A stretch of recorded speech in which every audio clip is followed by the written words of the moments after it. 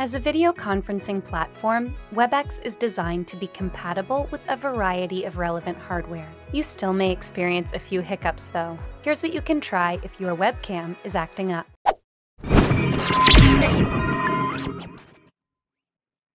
The first and easiest thing to check is to ensure that you've got the latest version of Webex's app and that you've installed all of the latest Windows updates. That aside, first ensure that Webex can detect your webcam. Head to your personal room and start a meeting if you're not already in a call. Once you're in, click on the triple dotted icon at the top right of the screen and click on Video Settings.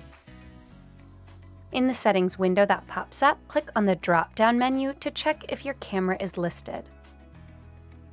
If it doesn't show up on the list, your camera may not be properly connected. Ensure that it's properly plugged in, or try a different port if you use an external camera. If that doesn't work, or if you have an internal webcam, you can try updating your webcam drivers to solve the issue. Click on Start, search for Device Manager, then select it once it pops up. The program will then load in with a list of all your currently connected devices. Click on your Cameras tab, right-click on your webcam, then select Update Driver, and follow through the prompts on the window that pops up to finish updating your drivers.